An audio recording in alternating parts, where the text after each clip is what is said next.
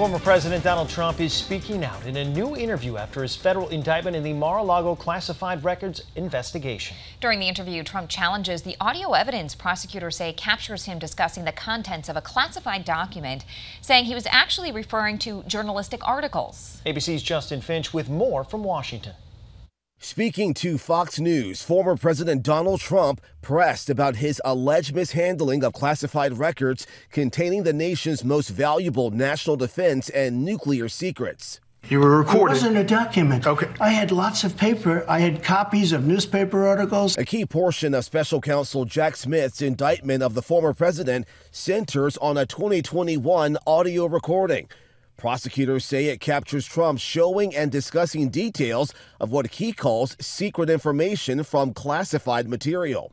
The former president allegedly heard saying, "As president, I could have declassified, but now I can't." But Trump telling Fox News he was not referring to an actual document. I didn't have a document per se. There was nothing to declassify. These were newspaper stories, magazine stories, and articles. Last week, Trump pleaded not guilty to the 37 federal criminal charges brought by the special counsel, including willful retention of national defense information, conspiracy, and obstruction. Because I had boxes. I want to go through the boxes and get all my personal things out. I don't want to hand that over to NARA yet. And I was very busy, as you've sort of seen. Trump appearing to admit he didn't comply with the grand jury subpoena to return those records because his personal items were packed alongside them. Golf shirts, clothing, pants, shoes. There were many things. Eileen Cannon, the federal judge overseeing Trump's documents trial, has set the start date for August 14th.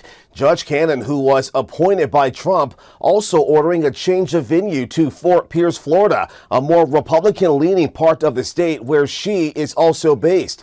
Trump aide and co-defendant Walt Nauta will face arraignment next week. Justin Finch, ABC News, Washington.